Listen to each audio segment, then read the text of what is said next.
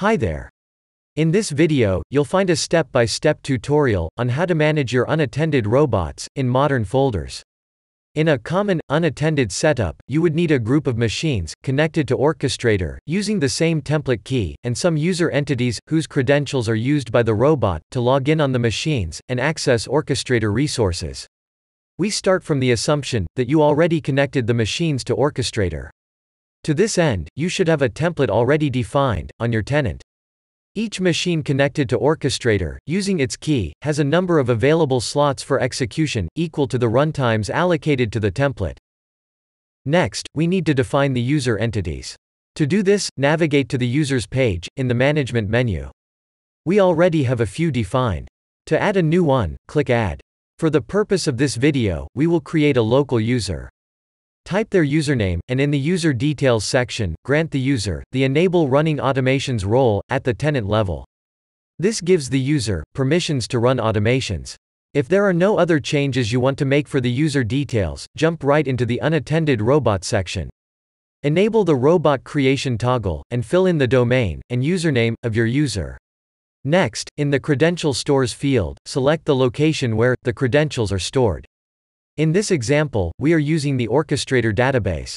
Make sure to also add the right credentials for the user, otherwise, the robot won't be able to authenticate and execute any processes. You can stop right here with the configuration, and click Add to have the robot created. However, if you also want to customize the robot settings, simply navigate to the corresponding section, and make the desired changes. Remember to enable the toggle for each field, in order to make it editable. When you're done, click Add. A modern robot with your settings is created. Next, we need to grant the user and the machines access to the processes in a folder. In order to do that, navigate to the Folders page, and add the user previously created to the folder which contains the processes.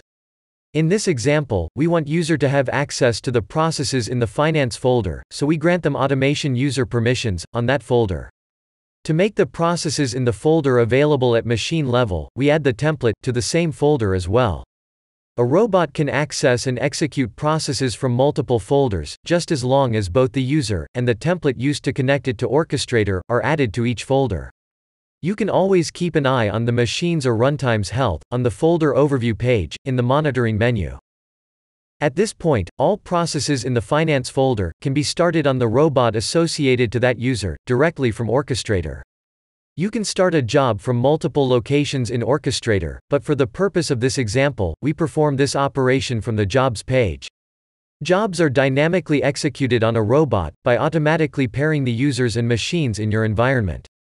And that's how easy it is to manage unattended robots with Orchestrator. Thanks for watching.